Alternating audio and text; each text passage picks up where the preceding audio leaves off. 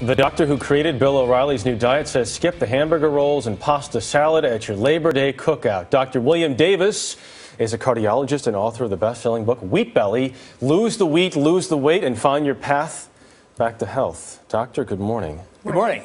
Happy Labor Day. You too. Why, in your estimation, is wheat so bad? It's not wheat. It's a 18-inch tall plant created by genetics research in the 60s and 70s. This thing has many new features nobody told you about, such as there's a new protein in this thing called gliadin.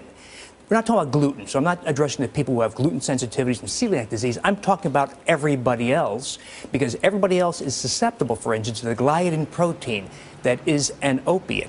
This thing binds to the opiate receptors in your brain, and in most people stimulates appetite, such that you and I consume, on average, 440 more calories per day, 365 days per year. I bet you're hungry right now. I'm always hungry right now. We did just the bagels on the front of the book here do look appetizing. That said, so it's not necessarily the wheat. It's the kind of wheat that we're eating. That's right. It's not the wheat that Mom had. It's not the wheat that Grandma had.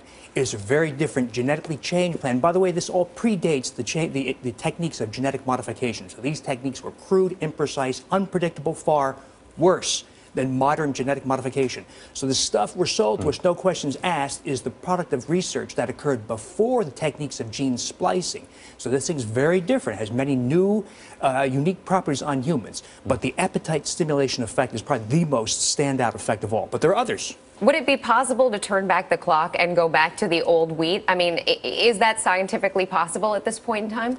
It's very possible. It's economically unfeasible, probably, because this thing yields about tenfold more per acre. And so we'd have to ask farmers to take a loss in effect. We'd have to ask agribusiness to revert back to old seeds. They can do it. They probably won't do it. Now, we have sparked a movement, and we are having a lot of people. They're having record drops in sales because of this, because so many people. I think what's driving this is the tidal wave of change. If 3 people lost 8 pounds, well, big deal. This thing just dies and fizzles, right? But we're seeing hundreds of thousands of people losing 30, 80, 150 pounds, diabetics becoming no longer diabetic, people with arthritis having dramatic relief, people losing their legs swelling, acid reflux, irritable bowel syndrome, depression, on and on and on, every day. So here's the question. If people want to start eating healthier today, then, and they can't afford to go to a specialty store, they can't afford to manufacture their own wheat, what do they start doing right now?